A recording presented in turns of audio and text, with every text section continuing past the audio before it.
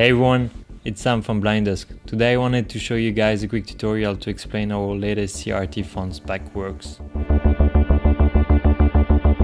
Before anything else, I'm using Premiere Pro, but it's also compatible on Final Cut Pro, and of course you can use it on DaVinci and many other editing software.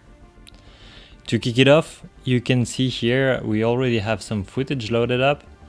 This is obviously a standard digital footage. It's just a classic import of file like you would do with any other type of file. As you can see now, you have several different types of font, with each time the upper and lower cases and special characters that result from them.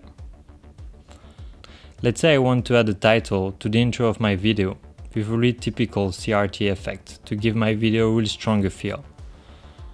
I'll just come, click and drag the file above my initial project, and once it's done, I can see that there is a black background behind the typography.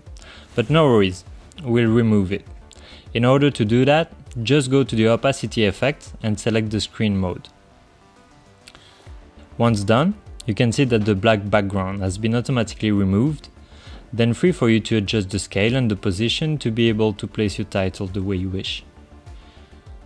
The first letter is done. I can do it then with all the other letters of my title. A little trick I do is when my first letter is placed, I save the parameters of scale and position, so I don't have to find the same position each time, and then I simply move the letter to be able to see it more easily on the same line, and you have a really clean title. You are then free to move the letters the way you find it the most appropriate, but also to change the color to try different opacity mode according to your project. I hope that tutorial was really helpful for you, and if you want more content, don't forget to subscribe and leave a like. Thank you very much. Have a nice day.